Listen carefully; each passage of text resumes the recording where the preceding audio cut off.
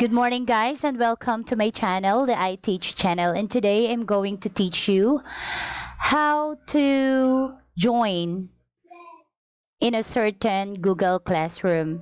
So I have here, I'm going to show you my tab. So here, this is the account of mine. I am the teacher. Alright, so these are the classrooms wherein I served as a teacher and as a student.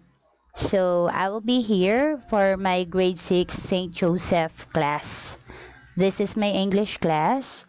And then what I'm going to do is that I'm going to invite them. Ayan, so i-invite natin sila. So dito, kukuha ako ng aking, ayan, ikakopy ko ang aking invite, what's this? Invite link. And then, isi-send ko ito sa kanila. Ngayon, mag-o-open ako ng another account. For example, ito, mga estudyante ko. So, ilalagay nyo yung copied link na isinend ko sa inyo, tapos enter lang. Ayan. So, ito kunwari, si Cleorn FanTube channel is one of my students, or ito ay isa sa inyo, mga students ko na mga mahal. So, ayan. I-click mo lang yung join class. Ayan. So, ayan. Maya-maya, magjo-join ka na. So, ayan na. Nandyan na ako. So, isa na ako sa mga estudyante ni Teacher Maricel. Ayan. So, ayan.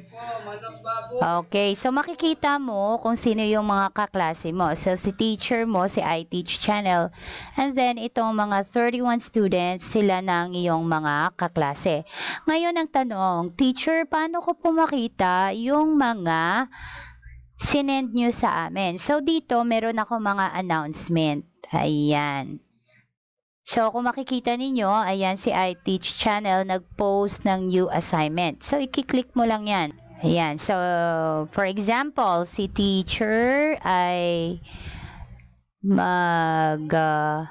lalagay ng another class assignment.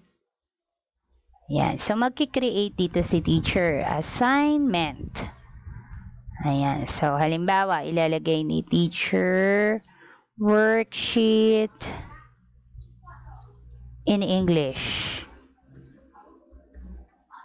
Okay, so worksheet in English. So, everybody must answer this worksheet.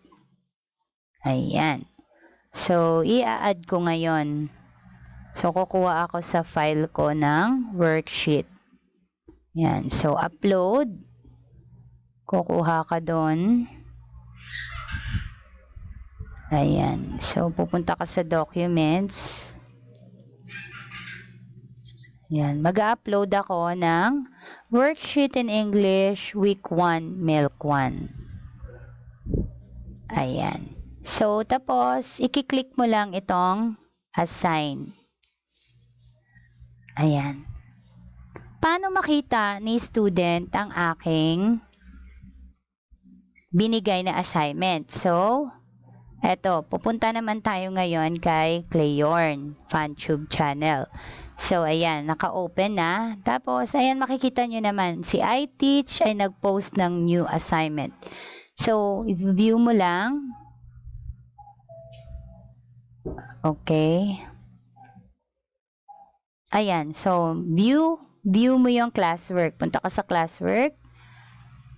Tapos, view assignment. Ayan, worksheet in English, view assignment. Okay, kung gusto mo mag-message ka kay teacher, pwede kang mag-message kung ano yung tanong mo. So, sasagutin naman yan ni teacher. So, halimbawa, ito na. So, i-click mo lang yon. Ayan na, makikita mo na.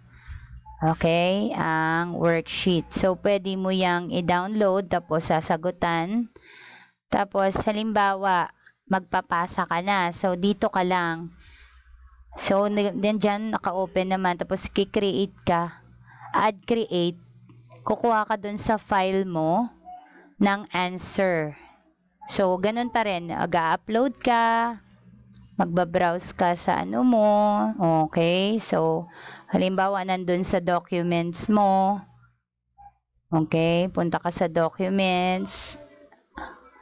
Ayan, worksheet. Halimbawa, nasagutan mo na yung ano na yon, yung worksheet na yon. Ayan. Tapos, ang gagawin mo, dahil nasagutan mo na, okay, to turn in mo para malaman ni teacher na ikaw ay nagpasa na. So, matatanggap naman yun ni teacher. So, ayan, tingnan mo. Ayan, pag ikaw naka-turn in na, ayan, pag ikaw naka-turn in na, punta tayo sa grade 6, classwork, people, ayan, makikita yan dito sa grades. Ayan, so makikita dito na si Cleyorn ay nagpasa na ng kanyang assignment.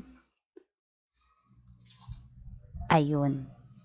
So, tapos, bibigyan na yan ng grade ni teacher kapag na-check niya. O, mabibigyo ko na yung sinubmit mo na mga answers. So, ayan guys ha. Ayan, makikita ko na yung mga sagot mo. Okay? Tapos, i-return niya ni teacher sa'yo. Ibibigay kung ano yung naging score mo. At makikita mo rin yan doon. Okay, so there you have it guys. I hope that this video help you in doing or in joining the class in the Google Classroom, and at the same time, kung paano mo makita yung mga attached files, and also kung paano ka mag-submit ng iyong mga work. So, thank you so much. And see you next time. Bye!